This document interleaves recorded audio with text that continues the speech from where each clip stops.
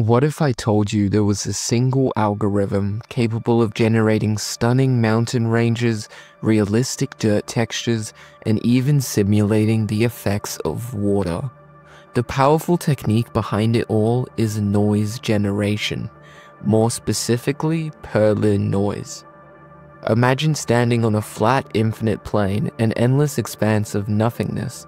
Now imagine we generate a map of values across that plane, using it to shape mountains, create textures, or even form clouds. With just this one algorithm, we breathe life into an empty world, making everything look more detailed and natural. Noise algorithms in general refer to distortions in signal, things like static on a television or tape hiss on old recordings. Hardly useful. But in some cases, the variations in noise can be used to generate patterns. That's why noise algorithms are so popular. Perlin Noise is one of the most effective, but before we can even get into that, let's talk about why noise makes everything look better. The most primitive noise generation operates on complete randomness, given the name white noise. White noise is completely unstructured. Think of a grayscale image where each pixel gets a completely random shade of gray, and boom, you've got a noisy, static image. The benefit? It's totally diverse. Every outcome is equally probable, but it has no structure, so it's not great for things like texture or terrain. Now, this is where Perlin Noise comes in. It creates smooth, natural-looking patterns that feel connected and continuous. So how does it work? The process is usually broken down into 5 steps. Perlin Noise is what we call gradient noise, meaning it's built on a grid of directions rather than values. Sounds confusing? Let's break it down. First, we define a grid of points in an n-dimensional space, usually 2D for terrain generation, but this isn't always the case. At each of these grid points, we generate a pseudo-random gradient vector. These vectors are then normalized, which helps ensure that every point influences the noise equally and the final result stays smooth. Now notice we said pseudo-random.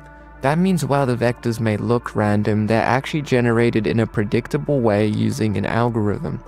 This allows for repeatability. If you use the same seed, you'll always get the same pattern. So in this first step, we're building a lattice and assigning a consistent, algorithmically generated direction to each point. Next, we calculate something called a dot product, a common operation in vector math that measures how aligned two vectors are. In Perlin Noise, this is what creates that smooth directional flow and helps avoid blocky, unnatural terrain.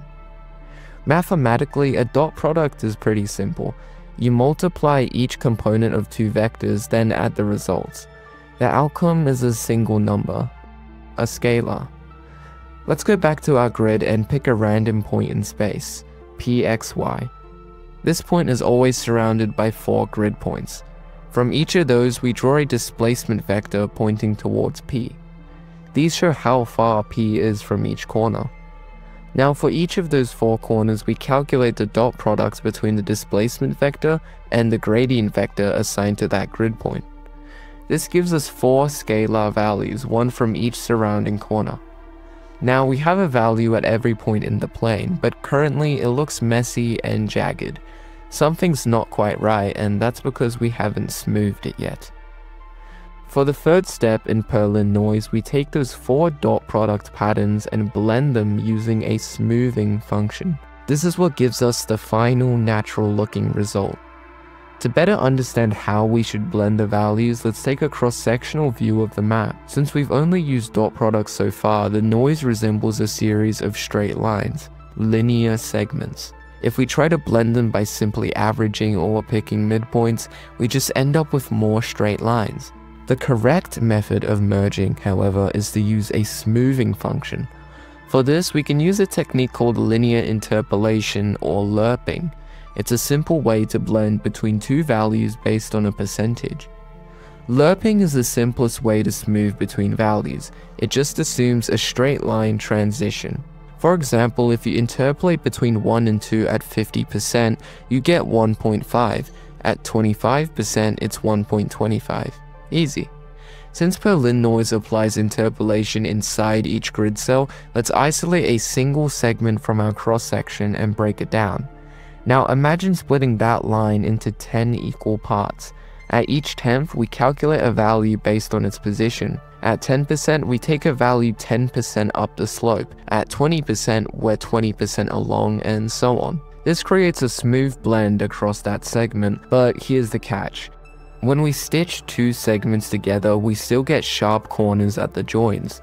That's because linear interpolation doesn't ease into or out of the transitions, it just connects the dots. This is why Perlin Noise often uses more advanced smoothing curves like smooth step or quintic interpolation, which help eliminate those hard edges. Now the map's starting to take shape. The noise is smoothed horizontally thanks to our interpolation, but if you look closely, it's still a bit jagged along the vertical boundaries. To fix that, we do the same thing vertically. We take the two horizontally smooth values from above and apply another round of interpolation between them. This step blends the top and bottom halves of the cell, smoothing everything vertically. And that's it, we have our final result. A smooth, continuous gradient. At this point, you might be wondering, if we already have smooth, natural-looking noise, why are there still more steps? Well, Perlin Noise is powerful, not just because it's continuous and organic, but also because it's customizable. We can control the level of detail in the final result. The pattern we've created so far is known as the first octave of Perlin Noise. It's perfectly usable on its own, but we can enhance it by layering additional octaves on top.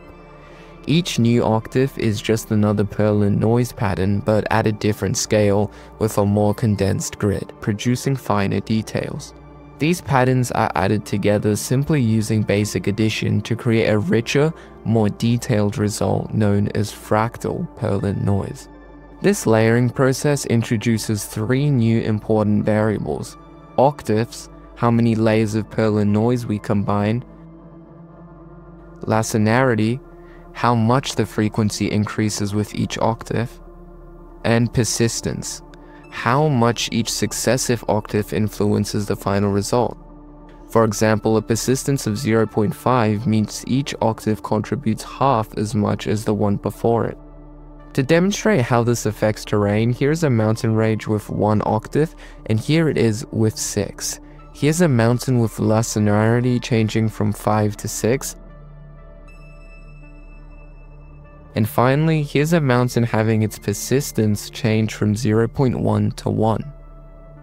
Now then, the final step is to use it.